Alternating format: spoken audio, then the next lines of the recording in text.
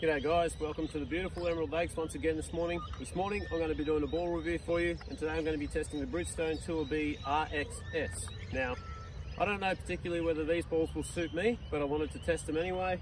They're one of the only balls that Bridgestone make in yellow in terms of their tour balls, so let's give them a crack and see how they go. Be interesting to see the distances, the spins, compared to the TOUR BX, which I use, so let's see how this goes.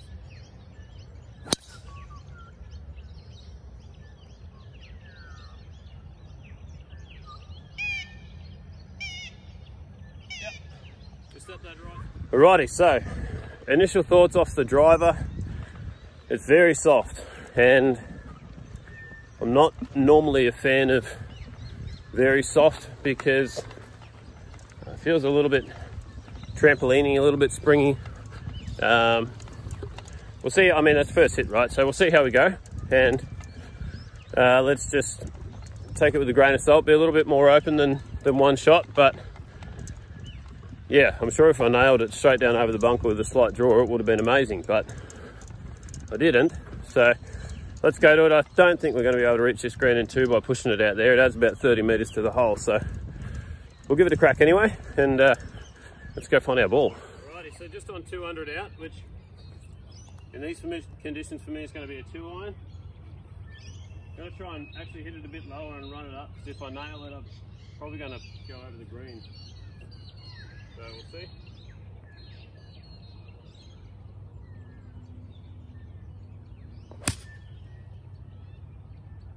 Fade a bit. Okay.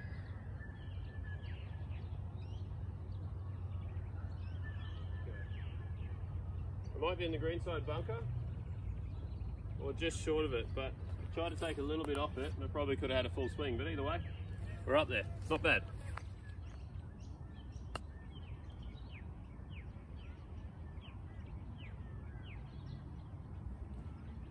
That wasn't a very good shot.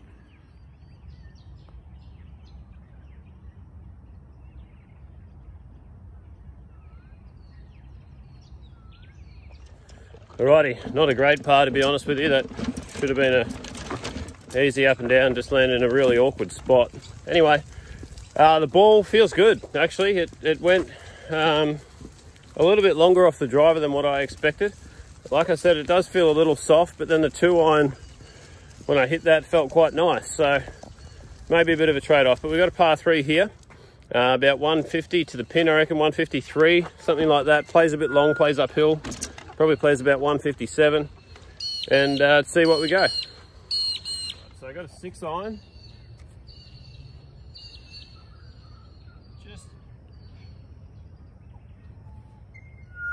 Just interested to see whether these balls bounce with the irons. They bounce a little further than normal, so see how that goes.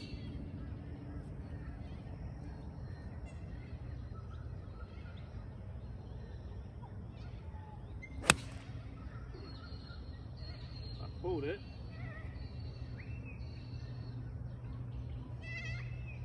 Straight into the bunker. I'm going to hit 2 more. And I'm going to hit 2 more to give us a better comparison about how they feel off the 6-iron.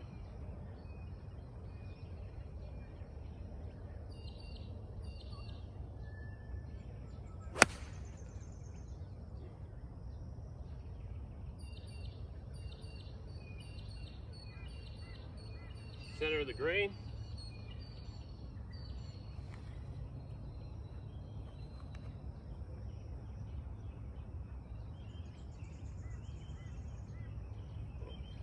One.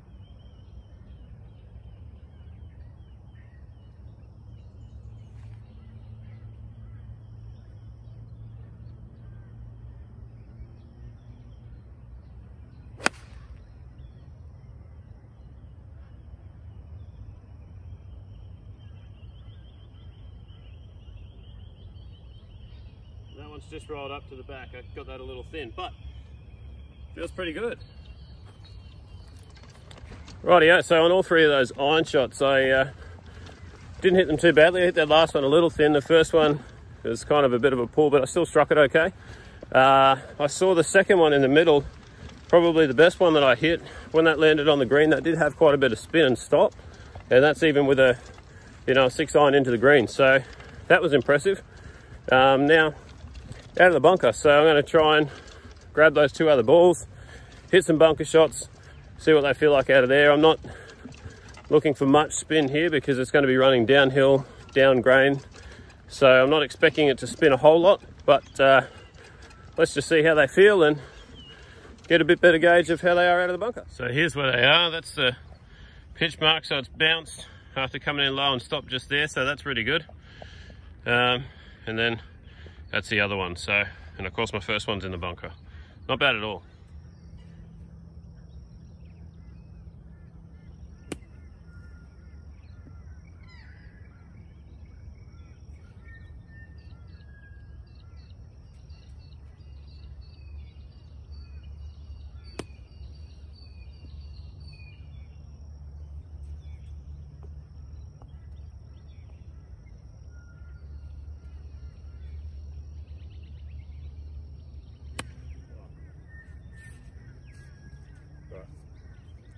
Talk to you in a minute because the groundsman's waiting. Alrighty, sorry guys, we had the I want to keep the groundsman waiting, but first 2 were quite good. Out of the bunker felt nice. First one was obviously the one I was concentrating on there, and then from there the second one was also good. Landed not too far, and then the third one I was, you know, my head wasn't there. I was thinking about trying to get off the green. So anyhow, really good. Happy with them out of the bunker. In terms of durability, I'll show you in a minute. We'll play one more hole, which is another par 5, and then we'll see how durable it's been.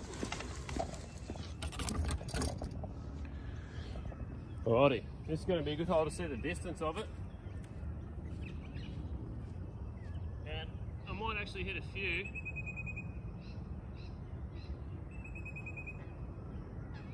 So I'll probably hit all 3 again.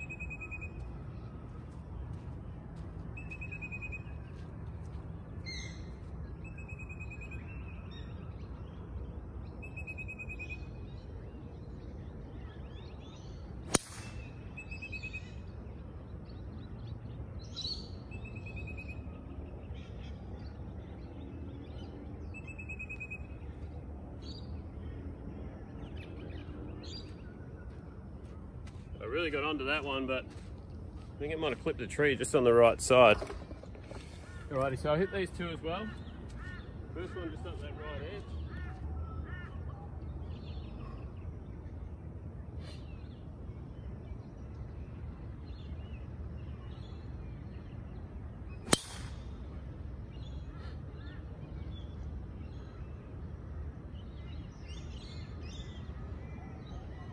That one's left.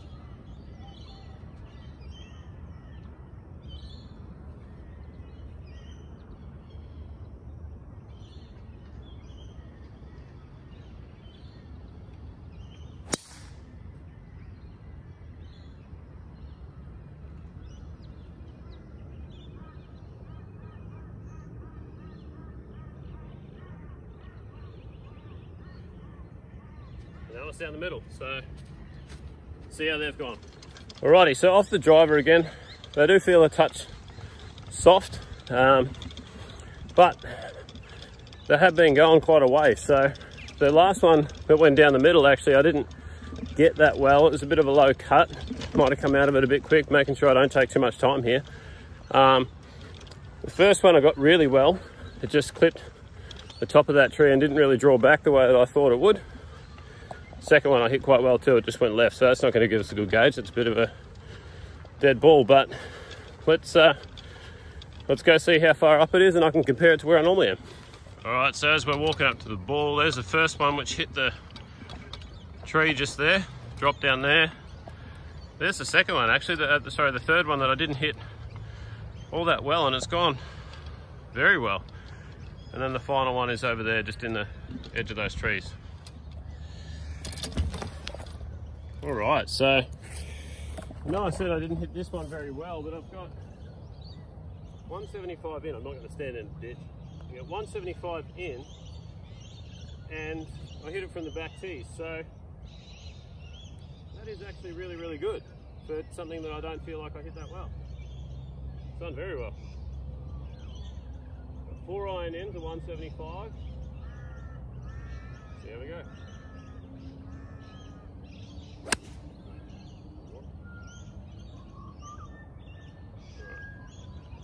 One water ball. 4 iron into 175.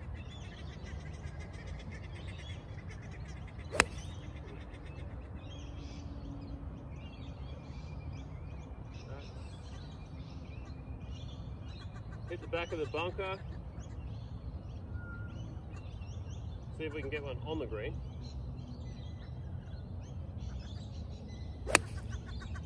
Oh, that's the one. Oh, that's real good. That's very good. Let me see if I can zoom that up. See if I can.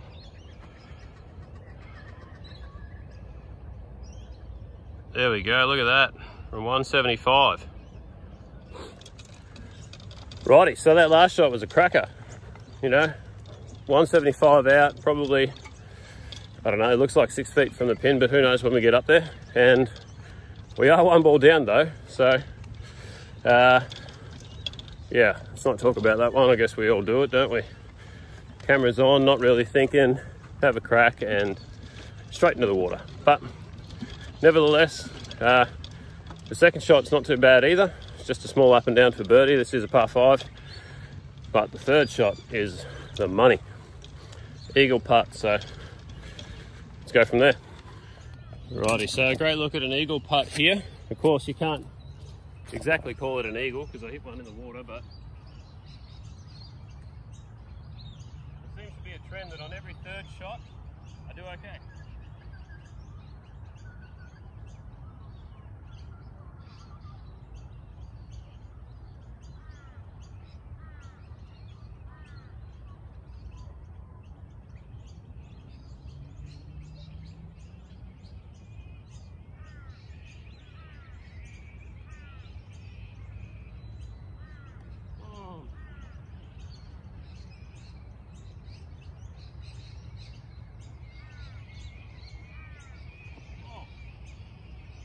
Feel real nice, they're not too springy, and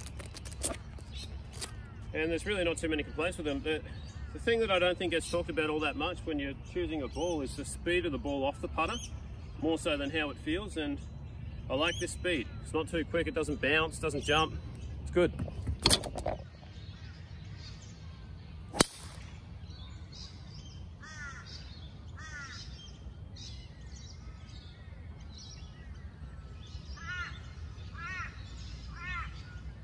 That was absolutely crushed. I'm actually going to measure that one. And guys, so this went 270 meters, which is a long way in the wet.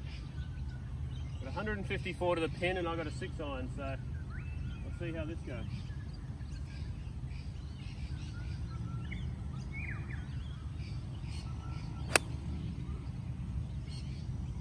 Crushed it.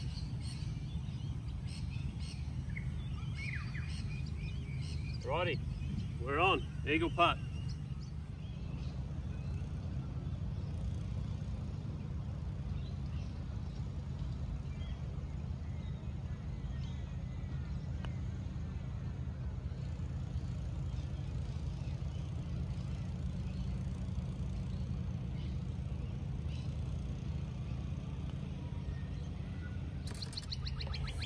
Alrighty guys, so before we get to short game, which we're going to do up here, with a little bit of extra distance that these balls seem to be giving me, it's piqued my interest to see whether I can drive this green. Now I know that I'm normally about 20 meters short. If I really get onto it, I can get up into that left side bunker, but let's just see how we go. Pins at the front, it's about 272 to the front, 280 to the middle. See if we can nail it. We've got 3 shots. I'm going to try and time these. I'm not just going to try and whack them. See if we can get there. Oh, that's a good start. Go, go.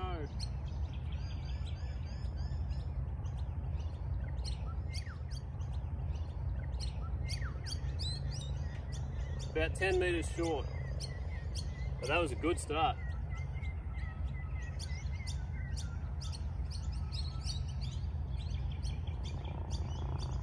Go again.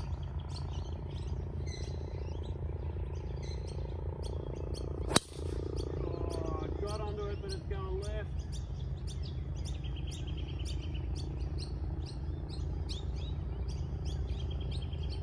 Hit that tree anyway, so it's nowhere. Dead ball. Try to put a bit more into that one. Let's see, last chance. See if we can really roost it.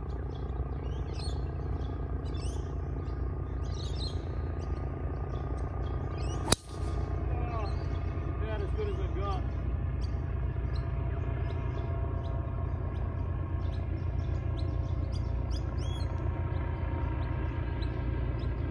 Still just going to be a touch short, so other than the second drive, two pretty good drives there.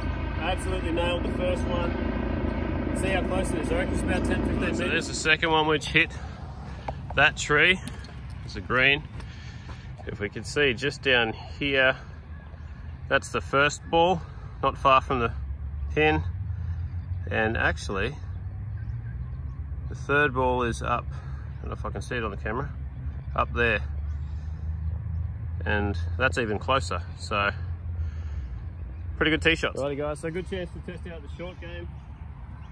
This shot here is really not my cup of tea. It's a tight lie, 15-20 meters to the fringe of the green, not much spin. Yeah, we'll see how we go. Nope. And that is exactly why. But try. Better. Oh, that actually did spin quite a bit. I'm hoping that you can see that. Move out of the way a bit.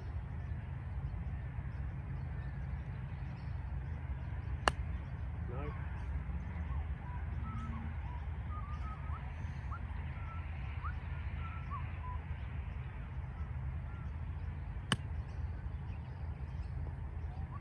Get in the hole.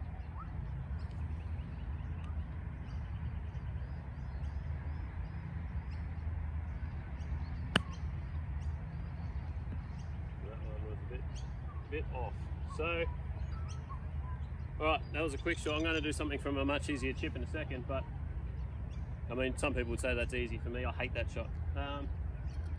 Both of those balls, which I actually did get clean and sat there, they really did spin. So I'm quite impressed already. Let me try some other short game shots, see how we go from there.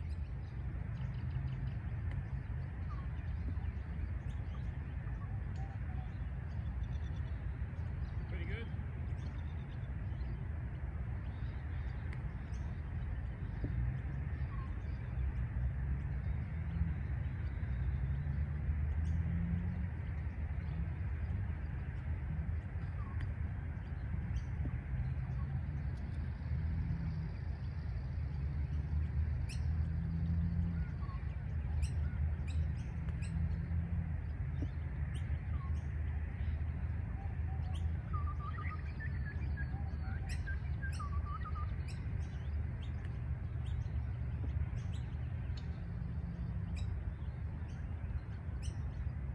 So, actually feels pretty good, pretty consistent.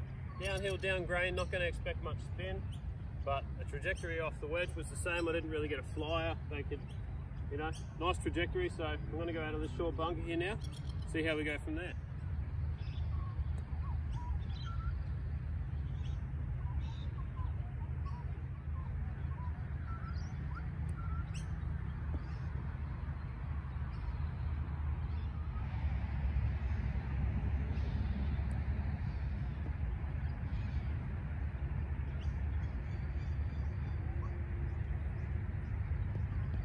Go for a longer bunker and then try the longer bunker, and then I'll give you my verdict at the end.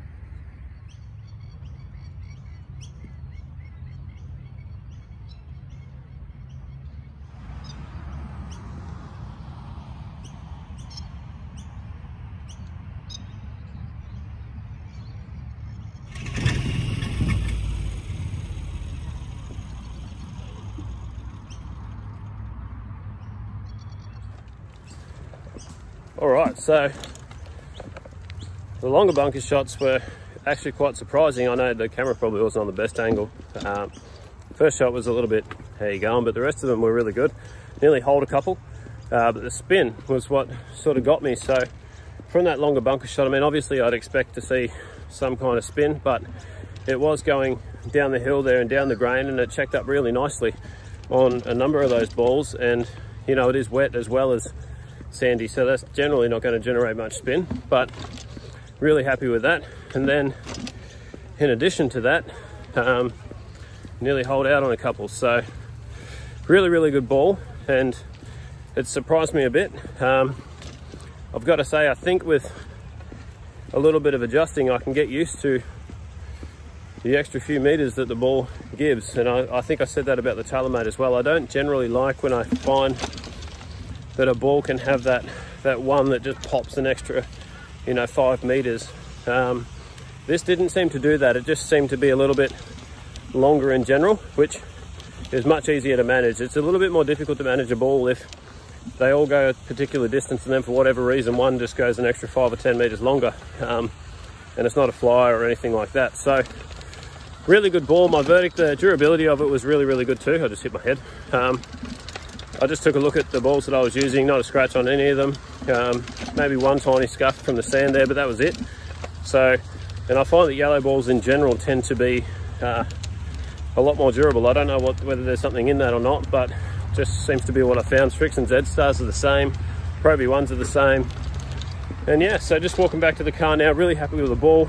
If there was anything that I'd say was a touch of a downside, it's probably just the softness off the driver. However, again, that was possibly personal preference because I was getting more distance out of the driver. So it seems like a win all round, and I should probably do a video with that versus the Tour BX to see, is it worth me actually taking a look at switching the balls. So thanks guys, I'm at my car now. Hope you liked it.